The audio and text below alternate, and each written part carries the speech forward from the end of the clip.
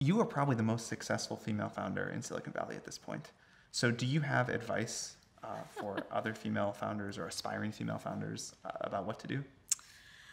Well, it's definitely a subject I think about a lot because when we first started Y Combinator, there were very few female founders. They were scarce.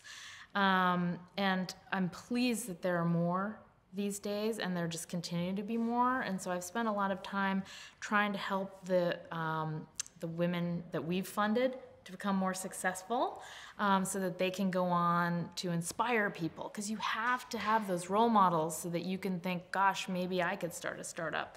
But I will give some advice based on my own experience. You can't worry too much about what everyone's saying and all the noise and like, oh, it's so much harder as a woman. Yes, it's harder as a woman. I've been discriminated against, but I have always kept focused on my product and what I'm doing, and I don't listen to all this stuff going on, and I'm like building a product that people love.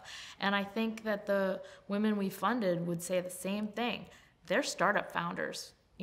They're not like necessarily like female startup founders. They're first and foremost startup founders, and they are caring about their product and their users, and they are totally focused on that.